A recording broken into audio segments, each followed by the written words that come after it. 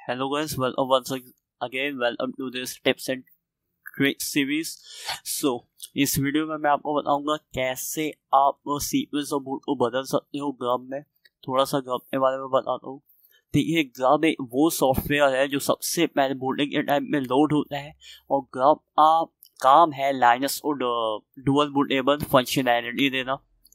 देखिए, by the way normal people जब Linux को यूज़ करते हैं तो वो विंडोज़ को नेगलेक्ट नहीं कर सकते, इसलिए वो डुअल बूटेबल बनाते हैं। और ग्रब ये सॉफ्टवेयर है जो इंस्टॉलेशन के टाइम आता है।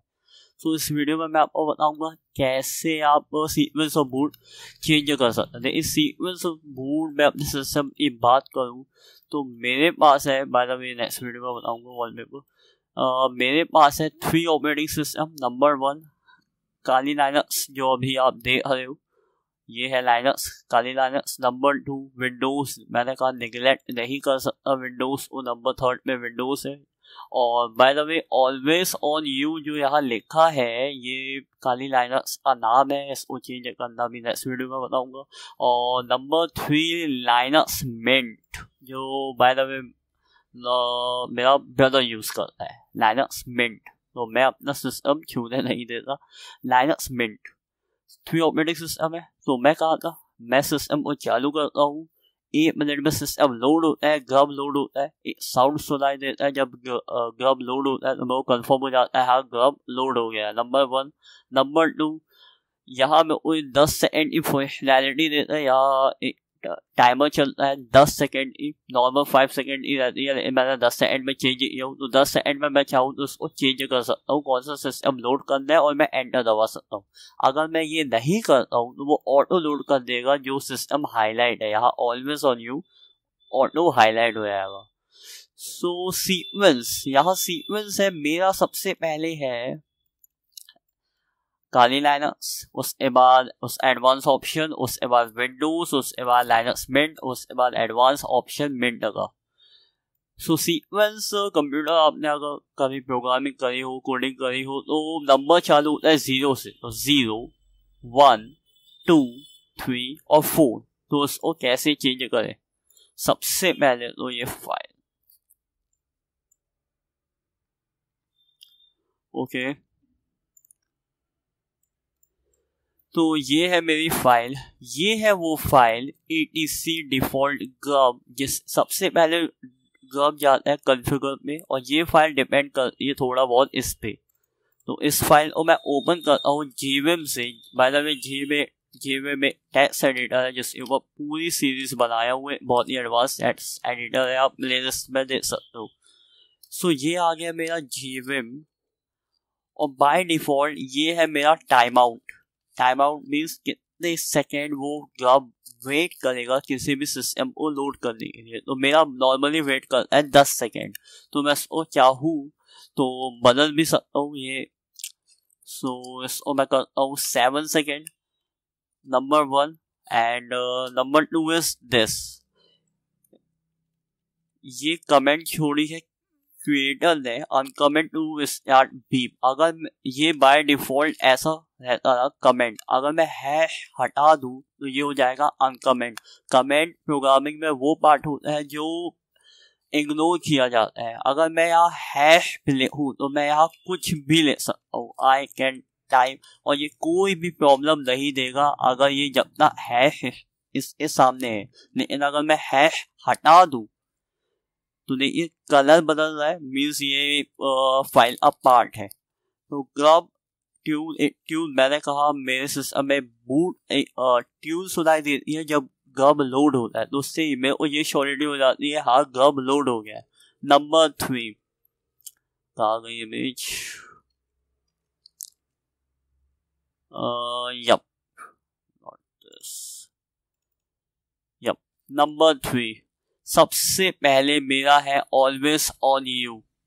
ऑलवेज ऑन यू मीन्स मैंने पहले बताया मेरे काली लाइनक्स का नाम मैंने चेंज किया हूँ, किसी को ना पता चले मैं कौन सा ओएस यूज कर रहा हूँ नॉर्मली।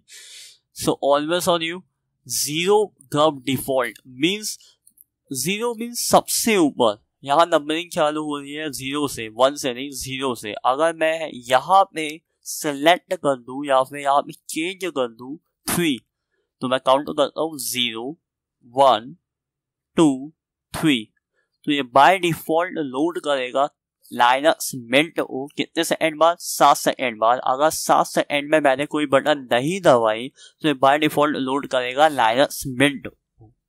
अगर मैं सपोज वन मोर एग्जांपल यहाँ पे मैं कर दूं 2 ग्रब डिफॉल्ट, तो ये करेगा 0 1 2। विंडोज 7 को ये बाय डिफॉल्ट लोड करेगा अगर मैं यहाँ 2 कर दूं। अगर 7 सेकंड तक मेरा टाइमर जो 7 सेकंड है, अगर मैं कोई कीबोर्ड बटन नहीं दबाता हूँ। और बाय द वे अगर आप ये लोड करते हो, ये हो गया 3 चेंजेस मैंने किए, इसमें आपको बताया कि ये चेंजेस कैसे कर सकते हैं। अगर आप इन कमेंट्स को ध्यान से पढ़े तो आपको समझ में आएगा ये क्या कह रहा है। और ये कह रहा है, अगर पहली कमेंट है ये, अगर आप इस फाइल में कोई भी चेंजेस लाते हो तो run apt upgrade, not apt upgrade grub. सो ये मैं कैसे कर सकता हूँ, मैं सिर्फ लिखूंगा टर्मिनल में अपग्रेड ग्रब और मैं दबा दूंगा एंटर। अगर मैं एंटर, मेरा ऑलरेडी सेट है तो मैं एंटर नहीं दबा रहा हूँ, तो अपग्रेड हाइफन और डैश बोलते हैं ग्रब। अगर मैं ये दबा देता हूँ तो ये सारे चेंजेस जितने भी मैंने किए हैं वो हो जाएंगे load. Okay, so last upgrade grub configure और करने का रीसेट। बाय द वे यहाँ 2 फाइल है, ग्रब कॉन्फ़िगर जिसके बारे में नेक्स्ट वीडियो में डिटेल में बताऊंगा मैं। सो ग्रब कॉन्फ़िगर रीसेट हो जाएगा अगर मैं ये चेंजेस लाता हूँ। तो बाय द वे अगर आप नेक्स्ट वीडियो को पहले देखते हो तो जितने भी चेंजेस है अपडेट ग्रब से रीसेट हो जाते हैं। और जब मैंने next time by the way sequence अभी बता रहा हूँ, सीक्वेंस बताता हूँ पहले।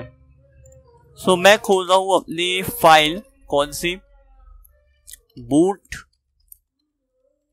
grub.configure। अगर मैं ये वो फाइल है, मेन फाइल जो ग्रब को बताती है कैसे उसको ये मेन्यू आइटम को रखना है। ये कैसे आएंगे ऊपर नीचे, कैसा फॉन्ट साइज रहेगा, कैसा फॉन्ट कलर रहेगा, ये सारा इस फाइल के ऊपर डिपेंड करता है।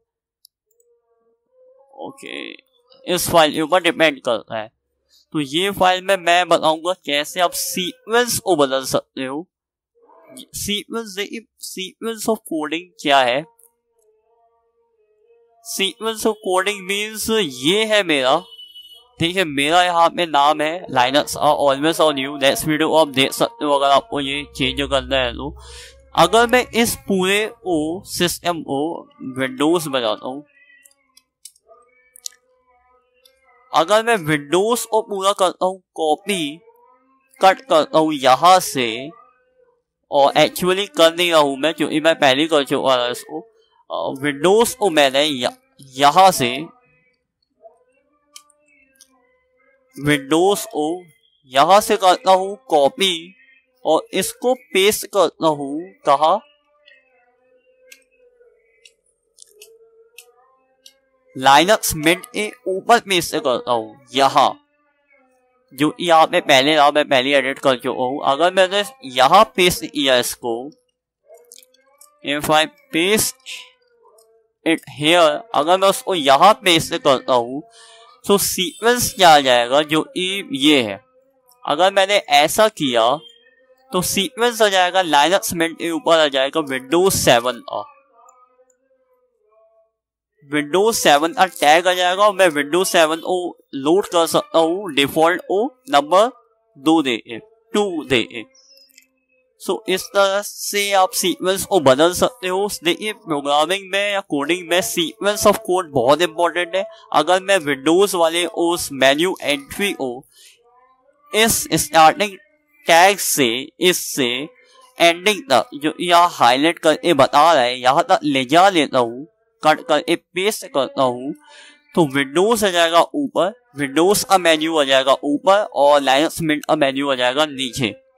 तो लास्ट चेंजेस जो मैंने देखे वो है, जब मैंने ये सब किया तो नेक्स्ट टाइम में वो साउंड सुनाई दिया, 10 सेकंड का उसने वो लिया टाइम 7 सेकंड का टाइम आउट लिया। सीक्वेंस देखिए विंडोज 7 यहां से उठ के यहां आ गया ना, वो है इस इमेज में। जब मैंने वैसा कट किया तो विंडोज 7 आ गया ना लाइनक्स मिंट के ऊपर, Windows 7। So I hope you like this video. If you like this content please subscribe. और नेक्स्ट वीडियो में मैं बताऊंगा कैसे आप वॉलपेपर को चेंज कर सकते हो ग्रब में। और by the way grub file को खुद से एडिट ना करें, और एडिट करें तो उसका बैकअप ले ले। बैकअप ले ले मीन्स कॉपी कर दे उस फाइल को कहीं पे भी बिफोर एडिट करने से पहले। सो कोई भी चेंजेस है आप उसको रिकॉन्फ़िगर कर सकोगे, उसको रिप्लेस से करके। और by the way upgrade grub चलाने से one more time, upgrade grub चलाने से grub.configure रीसेट हो जाता है। तो कोई भी चेंजेस अगर आप grub.configure में चलाते हो तो ये कमांड डालने से वो वैसा हो जाएगा जैसे वो पहले था। तो ये वैसे ही हो गया लाइक कॉपी पेस्ट करना। So I hope you like this video. Please rate, comment and subscribe, and bye.